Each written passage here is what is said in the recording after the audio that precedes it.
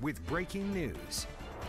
Well, the two-day manhunt has ended in New Mexico following the deadly shooting of a police officer and the disappearance of a PD paramedic found dead.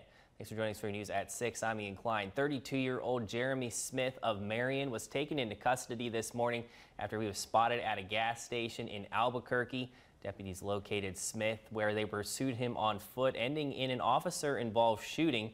Smith is now being treated for his injuries, and we're told no officers were hurt in the capture of Smith.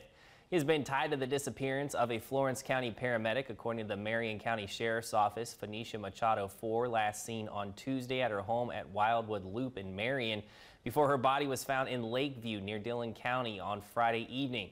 We're told an autopsy for her is scheduled for tomorrow. The Marion County Sheriff's Office saying Smith is a person of interest in her death. Her car was located in New Mexico State on Friday and sent at the scene of the investigation involving the death of a New Mexico State police officer, Justin Hare, who was dispatched to help Smith with a flat tire along Interstate 40.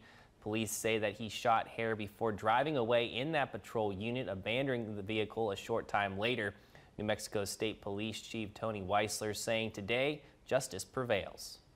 Yesterday we said that we would bring Jaremy Smith to justice, that there was nowhere that he could run, and that there was nowhere he could hide.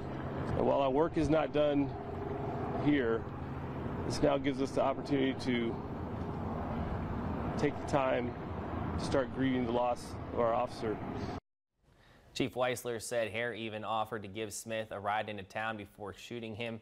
Hare was later found in the passenger seat of that stolen police unit and was taken to the hospital where he later died.